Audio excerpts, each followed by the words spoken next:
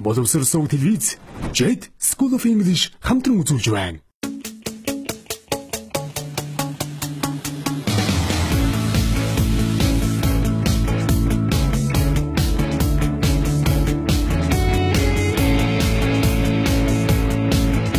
Англи хэлний асын зан сургалт. Сайн мэцгааны үзэгчдээ та бүхний өдрийн мэндийг хүргэе. Англи хэлний анхан шатны Авиа 6 дугаар хичээл эхлэхэд бэлэн боллоо.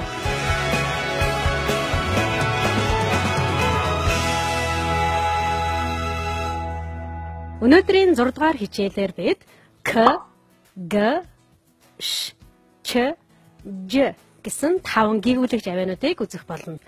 Өнөөдрийн хичээлээ эхлэхээс өмнө 5 дугаар хичээл дээр үзсэн 2 гэгүүлэгч авиагаа бүгдээрээ давтцгаая. Бид нэр с, з гэсэн 2 эсгэрсэн авиаг үзсэн байгаа. Гол ялгаа нь нэг нь дуутай, нөгөөх нь дуугүй гэгүүлэгч байгаамаа. За ингээд бүгдээрээ сурсан зүйлээ сэргээгээд жишээг уншицгаая. Эхний жишээ sit. Sit. За англи хэлний с гэсэн авиа маань монгол хэлний с үсгээс арай сул хэлэгдэж байгаагаараа ялгаатай. Бусдаараа бол ерөнхийдөө ижил байгаамаа. За ингээд бүгдээрээ жишээгээ үргэлжлүүлэн уншъя. Buzz. Buzz. Sister. Sister. Class. Class. Glasses. Glasses. City. City. Circle. Circle. Science.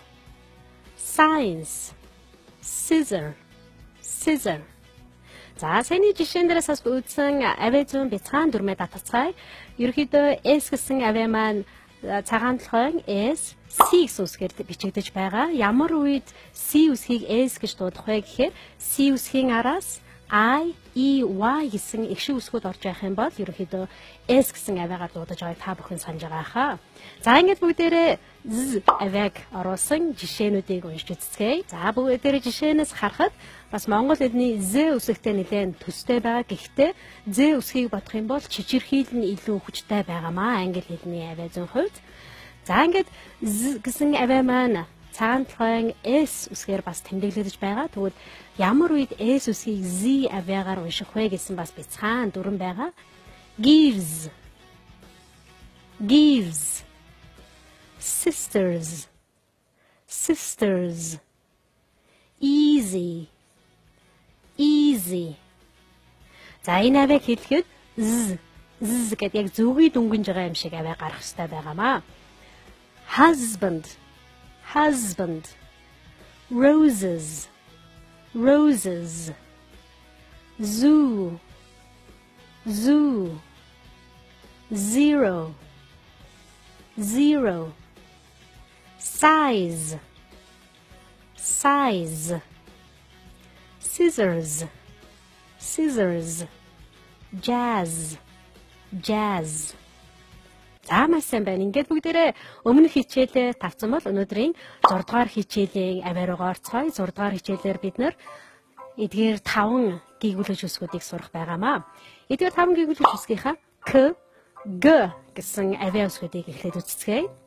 Г гэсэн авиануудыг хэлэхэд хэлний уг маань за тагнаа хэсэгтэй нэлээд хурц ирж байгаа. За хэлний угийн Г үсэгтэй нэлээд монгол хэлний төстэй байгаа. Харин ялгаатай зүйл нь гэх юм бол К гэсэн авиа хэлэхэд чичирхийл үсгүй буюу дуугүй гэгүүлэгч байна. Харин Г гэсэн авиаг хэлэхэд чичирхийл үсэж байгаа буюу дуутай гэгүүлэгч байна. За одоо бүгдээрээ тэгвэл К гэсэн авиаг жишээн дээрээс харцгаая. За ямар цагаан толгой үсгээр бичигдэж байгааг бас сайн анзаарч аваарай. Эхний жишээ Cat. Cat. Clean. Clean. Color. Color. Fact. Fact. Keep. Keep. Like. Like. walk, walk, talk, talk, back, back, black, black, check, check, pocket, pocket, school, school, stomach, stomach, chemist, chemist, architect, architect. За бүгдээрээ К авийг жишээнээс уншлаа. Эдгээр жишээнээс харах юм бол К авь маань цагаан толгойн үсгийн бас нэлээд хідэн үсгээр тэмдэглэгдэж байгааг та бүхэн бас анзаарсан байх. Эхний жишээн дээрээс К гэсэн авь маань С гэсэн үсгээр илэрч гарч ирж байна. Харин дараагийн жишээн дээрээс К авийг К үсгээр бичигдэж байгаа. За харин энэ жишээг харах юм бол CK гэсэн үсгээр тэмдэглэгдэж байна. Харин school гэсэн жишээг харахад CH үсгээр бичигдэж, за K авь маань дуудагдаж байна. За эндээс тэгвэл биднэрт мэдээж бас нэг асуулт гарч ирж байна. Тэгвэл C гэсэн цагаан толгой үсгийг ямар үед K үсгээр дуудах вэ гэсэн нэг юм асуулт гарч ирж байгаамаа. За энэ эдгээр дүрмийг бид нэр бас 5 дугаар хичээл дээр үзсэн байгаа. Өнөөдөр ч гэсэн бас давтацгаая. Хэрвээ C үсгийн араас I, E, Y гэсэн их шиг үсгүүд орох юм бол S үсгээр дуудагдаад, харин C үсгийн араас A, O, U мөн гийгүүлэгч үсгүүд орох юм бол K гэсэн дуудлагаар дуудагдаж байгаамаа. За бүгдээрээ үүнийг дахин нэг жишээн дээрээс харцгаая. Эхний жишээ came, came. C үсэг маань K дуудлагаар дуудагдаж байгаагийн учир нь араас нь A гэсэн их шиг үсэг орсон байна. За дараагийн жишээ coat, coat. За энэ болохоор O үсэг, O гэсэн үсэг араас нь орчиж байгаа учраас K дуудлагатай болж байна. Cut, cut. U гэсэн их шиг үсэг орчиж байгаа учраас K дуудлагаар дуудагдаж байна. Doctor, doctor. Picture, picture. Гэсэн үсгүүд маань ерөнхийдөө араасаа гийгүүлэгч үсэг дагуулсан учраас C гэсэн үсэг маань K гэсэн дуудлагатай болж ирж байна. За харин одоо C үсгийг S үсгээр нь харцгаая бүгдээрээ.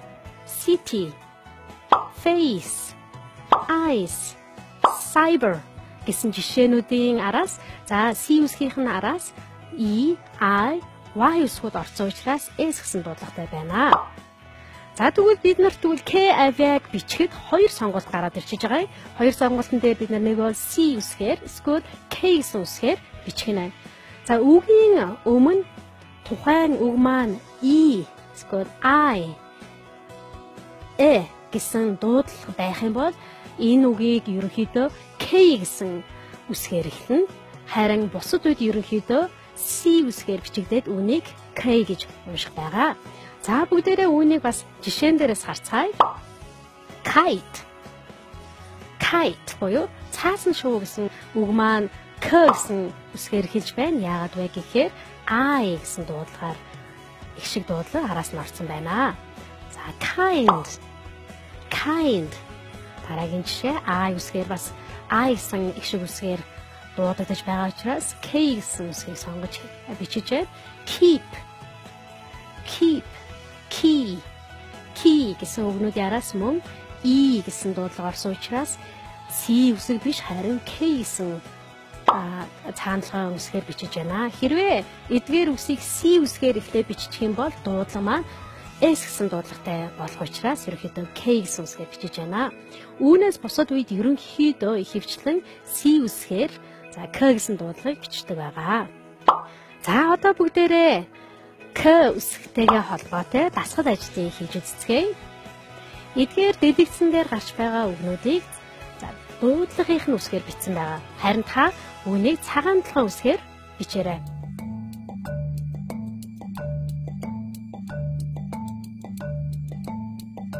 За энэ К гэсэн дуудлагуудыг бид нэр C үсгээр бичих үү эсвэл K гэсэн үсгээр бичих үү гэдгийг та бас өөртөө бодож үзээд дуудаж үзээд бичээрэй.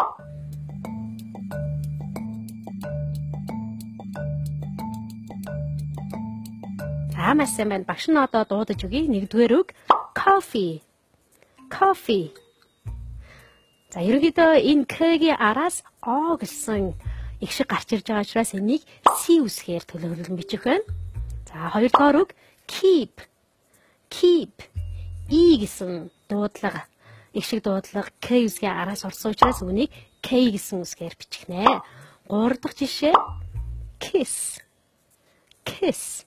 Ö гэсэн богино их шиг за K үсгийн араас орсон учраас үүнийг K гэсэн үсгээр бичих нэ. Дараагийн жишээ cat. Cat. А гэсэн дуудлага орсон учраас энэ үгийг бид нэр C гэсэн үсгээр төлөөлж бичих нэ. За бид нар бас өмнө унсан жишээн дээрээс харсан CH гэсэн үсгийн нийлэмж маань K гэсэн авиа гаргаж байгаа. Харин энэ авиа маань K гэдэг авианаас гадна Ч гэсэн дуудлагыг бас гаргадаг байгаа. Тэгвэл CH гэсэн үсгийн нийлэмж маань K эсвэл Ч гэж уншигдно уу гэдгийг бид нар ерөөхдөө мэдэх тийм яг нэг тогтсон дуудлагын дүрэн байдгүй учраас тухайн CH гэсэн үсэг орсон үг байх юм бол үүнийг толь бичгээс хараад шалгах нэ. За бид нар жишээн дээрээс харсан эхний жишээ байсан chemist гэдэг үг байгаа. Chemist гэдэг маань химч гэсэн үг байгаа. Үүнийг монгол оюутнууд маань ерөөхдөө chemist гэж их уншиж буруу дууддаг. Харин үүнийг бид нар chemist биш chemist гэж унших нэ. За дараагийн нэг жишээсэн school гэдэг үг байна. Үүнийг бид нар school биш school K гэсэн дуудлагаар унших ёстой. Бас энэ дуудлагын цааналгаагаас харж байгаа. За дараагийн жишээг stomach. Stomach гэсэн ийм хотоод гэсэн үг байгаа. Энийг бид нар stomach гэж уншихгүй байх нь харин stomach гэж унших нэ. За тэгвэл бүгдээрээ CH үсгийн нийлэмж орсон нэгэн дасгал ажлыг хийж үзцгээе. За эдгээр үгсүүд гарна. Энэ үгсүүд маань ерөөхдөө Ч гэсэн дуудлагатай байна уу? Эсвэл К гэсэн дуудлагатай байна уу гэдгийг та бүхэн хараарай. За тухайн үгсүүд маань дуудлагатайгаа гарч ирж байгаа. Эхний үг байна. За CH гэсэн үсгээр хэлж байгаа. Үүнийг бид нар Ч үс гэж унших уу? K үс гэж унших уу? За эндээс дуудлага маань биднэрт энэ үгийг chaos гэж унших нэ гэдгийг харуулж байна. За chaos гэдэг маань эмх замбраагүй байдал гэсэн үг байгаа. Хэрвээ бид нэр үүнийг chaos гэдээ унших юм бол хүмүүс биднийг ойлгохгүй нэ. За дараагийн үг нь character гэж унших уу? Character гэж унших уу? За бид нар дуудлагынх нь цааналгыг биднэрт үүнийг character гэж уншнаа гэд K авиагаар уншнаа гэдгийг хэлж өгч байна. За дараагийн үг нь chance. Эсвэл chance гэдэг үг байна уу? За дуудлагаас харах юм бол үүнийг бид нар chance гэсэн авиагаар унших нэ. За ийм учраас CH гэсэн авиат орсон үгсүүд байх юм бол үүнийг заавал толь бичгээс К гэж унших нь уу эсвэл Ч гэж унших нь гэдгийг та бүхэн бас шалгаарай.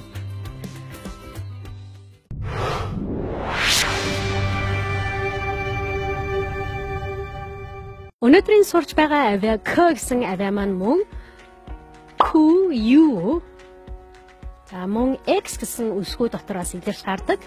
За Q үсэг байна. U үсгийн нийлэмж буюу үүнийг орсон. За жишээ нь question гэдэг үгэн дээр үүнийг бид нар question гэж уншихгүй харин question гэд К авиатай унших нь байна. За ерөнхийдөө үүнийг орсон жишээнүүдийг харцгаая. Question Queen. За K гэсэн авиа маань Q U гэсэн үсгэн дотроос агуулж байгаа та эдгээр жишээнээс харсан байх. Мөн X гэсэн үсгэн дотор К авиа манаас илэрдэг. Жишээ нь fax гэсэн үг байгаа. За энэ дээрээс К гэсэн авиаг бас үүсэж байгаа хаа. За маш сайн байна. Өнөөдөр ингээд бид нэр К гэсэн авиагаа харлаа. Харин өнөөдрийн 6 дугаар хичээлийн 2 дахь авиа болох Г гэсэн гийгүүлэгч авиаг харцгаая. За бид нар түрүү хэлсэн Г гэсэн гийгүүлэгч авиа маань К гэсэн гийгүүлэгч авианаас ерөнхийдөө арай сул хэлэгдээд за мөн хоолойн дээр чичирхийл үүсэж байгаагаараа их ялгаатай байгаа. За энэ гийгүүлэгч авиа К авианаас юугаараа ялгаатай вэ гэхээр хоолой дээр үүсэж байгаа чичирхийллийн хувьд буюу дуутай гийгүүлэгч байна. За мөн К гэсэн авиаг бодох юм бол амнаас гарч байгаа агаар нэлээд сул байгааг анзаараарай. За ингээд бүгдээрээ жишээг уншицгаая. Эхний жишээ garden girl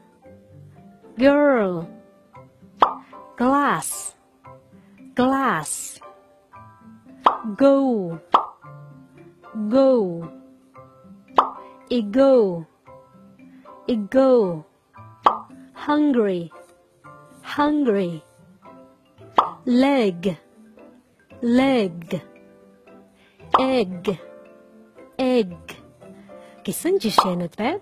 За энэ жишээнээс бид нар харах юм бол ерөнхийдөө G гэсэн авиа маань цагаан толгойн J гэсэн үсгээр бас тэмдэглэгдэж байна. G үсгээр тэмдэглэгдэж байна. За тэгвэл бид нараас цагаан толгойн G үсэг маань хоёр дуудлагатай байдаг. Нэг бол G гэсэн дуудлага, нэг бол J гэсэн ийм дуудлагатай байдаг. За бүгдээрээ бас цагаан толгойн үсгийн G гэсэн үсэг маань хоёр дуудлагатай гэдгээс та бүхэн санаж байгаа. Нэгдүгээрт нь G гэсэн дуудлага, харин нөгөөх нь J гэсэн дуудлагаар дууддаг байгаа.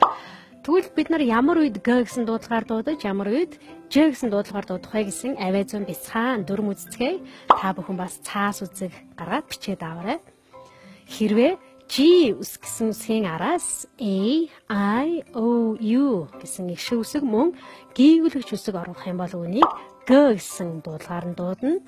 Харин G үсгийн араас E, Y, I, A, I, E, I, O гэсэн их шиг үсгүүд орох юм бол үүнийг J гэсэн дуудлагаар нь дууддаг байгаа. За үүнийг бүгдээрээ жишээн дээрээс харцгаая. Эхний жишээ game, game. За энэ үгийг бид нэр G-гээр уншиж байна. Яагаад гэхээр A гэсэн цагаан толгойн үсэг араас нь орсон байна. За дараагийн үг gorilla, gorilla. Үүнийг бид нэр gorilla гэж уншихгүй байх нь. Яагаад гэхээр O гэсэн их шиг үсэг G үсгийн араас орсон байгаа учраас gift, gift, give, give, guard, guard, gum, gum, glad, glad, grass, grass гэсэн жишээнүүд маань бүгдээрээ G гэсэн гүйгүүлэгч авиагаар дуудагдаж байгаамаа. Харин одоо G гэсэн үсгийг J гэсэн гүйгүүлэгч авиагаар дуудах ийм дасгал хийцгээе. Эхний жишээ gentle, gentle гэсэн жишээ байна. Үүний G үсгийн араас E гэсэн их шиг үсэг орсон учраас үүнийг бид нэр gentle биш харин gentle гэж унших хэрэгтэй байх нь. За дараагийн үг geology, geology. G-O гэсэн их шиг үсэг орсон учраас үүнийг бид нэр geology гэж уншихгүй харин geology гэж унших нь. За дараагийн жишээ giant, giant. За G үсгийн араас I үсэгт ангаараа орох үед бид нэр үүнийг G гэж уншижсэн харин I, A гэсэн үсгийн нийлэмж орох юм бол ерөнхийдөө giant гэж унших нь. Region, region, agent, agent, college, college, orange, orange гэсэн жишээ нэ. За бүгдээрээ цаанхай үсгийн G үсгийг ямар үед G гэж унших уу, ямар үед J гэж дуудах вэ гэсэн за жишээнүүдийг харлаа. Одоо бүгдээрээ өнөөдрийн үзэж байгаа үндсэн авиа болох K, G гэсэн авиагаа харьцуулсан дасгал ажлыг хийж үзцгээе. Та бүхэн гарах үгийг сонсоод аль үгийг хэлж гэнэ гэдгийг сонсоод зөв үгийн дугуулаарай. За ингэж бүгдээрээ сонсцгоё. It's fish and chips for lunch, Joe. Chips? I can't eat chips. They're too big. I said chips. You know, fried potatoes. Oh, I see. Chips with a CH, not ships with an SH. That's right. You're a genius, Joe. Was the fish expensive, Sid? No, it was cheap. Jeep? You bought a Jeep? No, cheap. The opposite of expensive. Oh, I see. Cheap with a CH, not Jeep with a J. Өнөөдрийн англи хэлний анхан шатны авиа зүүн 6 дугаар хичээлээр бид нар K, G гэсэн авиаг харьцуулан ижил ба ялгаатай талуудыг нь харлаа.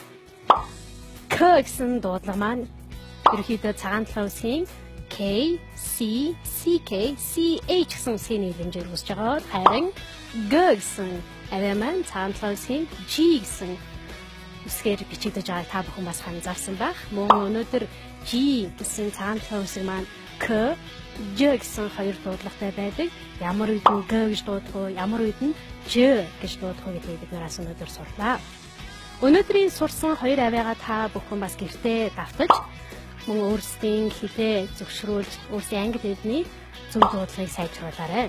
Жид англи хэлний сургууль дөрвөн цорилсан 100% англи хэлээр ярих, унших, бичих, сонсох чадваруудыг хөгжүүлэх шинжлэгдсэн хөтөлбөрөөр ерөнхий болон академик англи хэлний сургалтуудаа эсрэг тавьж эхэллээ. Jid School of English. Таны амжилтын жигүүр болсон 20 жил. Jid School of English. Англи хэлний анхан шатны авиа зүүн 6 дугаар хичээл энэ хүрээд өндөрлөж байна. Та бүхэн бас хамт байсан баярлалаа. Дараагийн хичээлээр уулзлаа. Түр баяртай үзэгчтэй.